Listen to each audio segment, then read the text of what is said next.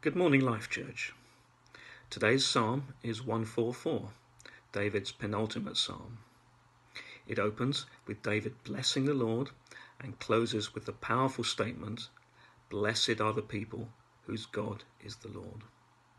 This is part of the good news that is fully incarnated, that's fleshed out in and by Jesus.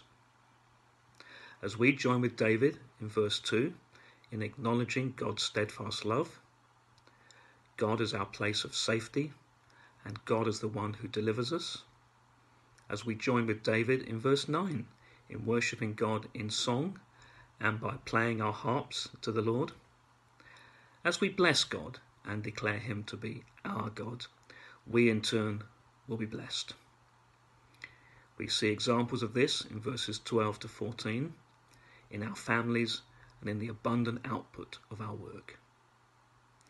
This good news is all the more amazing in the context of the third and fourth verses of the psalm, where David highlights the fleeting nature of our lives on earth and asks God why he would even pay any attention to us.